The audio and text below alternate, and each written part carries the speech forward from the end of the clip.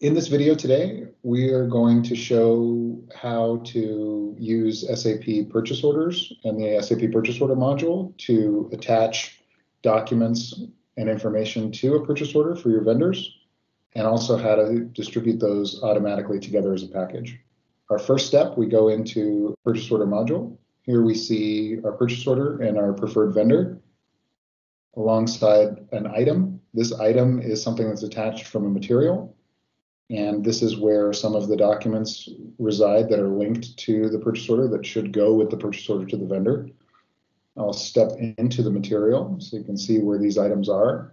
We have the material record with all the information.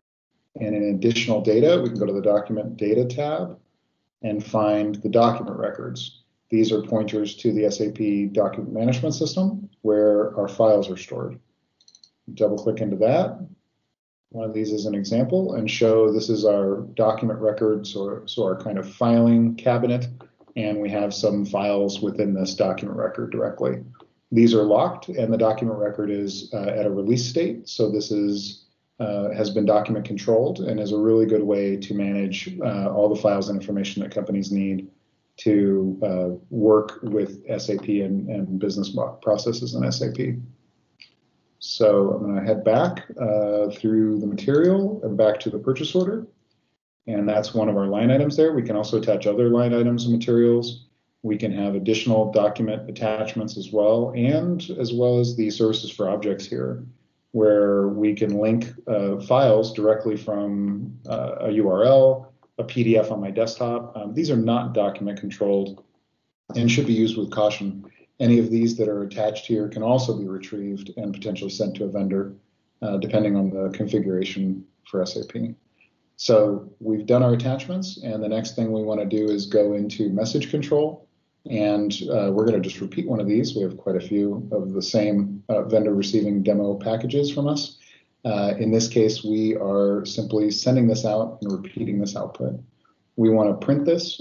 For us, it'll just come up on a screen, but it would go to a printer. We could also change the medium type to EDI or an email.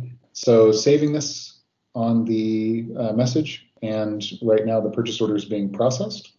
Normally with SAP, the purchase order itself, the form goes to the vendor through the preferred message control output without attachments.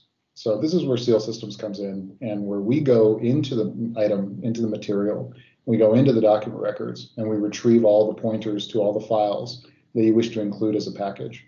And you can see Seal Systems working here in the corner where the documents are being collected, and we have a pop-up pretty immediately with the PDF. And this PDF is our purchase order. So we have a cover sheet, a little bit generic from Seal.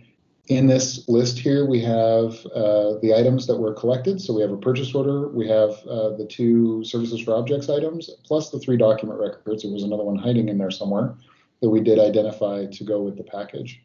And on the subsequent pages, we find the purchase order itself.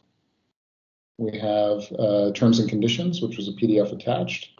And you're already starting to see some stamps and watermarks on the side, which are added at the time of output and can contain information such as the user that submitted this, destination information, types of files, page count, whatever it is that's necessary. On this one, we also notice this orange stamp on top. This comes from the document record. So if a document is in work or in release status, we can stamp that on the document so that it is something that may not be taken as a productive use or is something that is an example. Those can be added dynamically at time of output. And as we scroll through this, we have quite a few PDFs with some graphics in them, as well as some CAD drawings.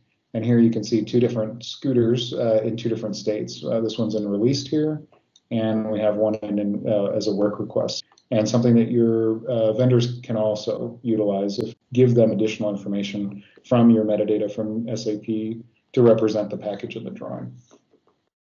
And that's it in a nutshell. The packages can be sent through email as a single PDF merged together as such.